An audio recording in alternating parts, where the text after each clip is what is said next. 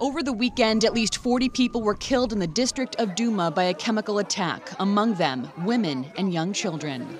It was an atrocious attack. It was horrible.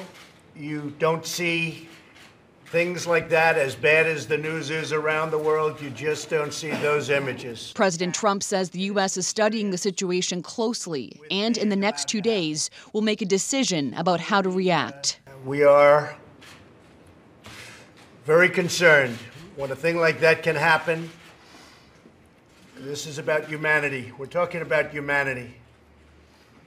And it can't be allowed to happen. Here in New Hampshire, local Syrians have a reaction of their own. They shouldn't suffer or die like this. Nadia Alawa is part of an organization called New Day Syria, an organization in Derry created to help families there. Can you imagine having lived under siege, under bombings, and then you get taken out by chemical weapons? It's unbelievable. There were actually even children that had been crawling up on the stairs and they were found trying to get away from the smell. She and others now looking to President Trump to take immediate action. The U.S. cannot take this lightly at all, considering the influence of Russia that's working closely with Assad in Syria, and Iran obviously, and China.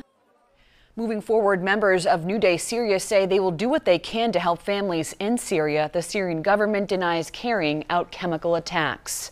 Live in studio, Kristen Carosa, WMUR News 9.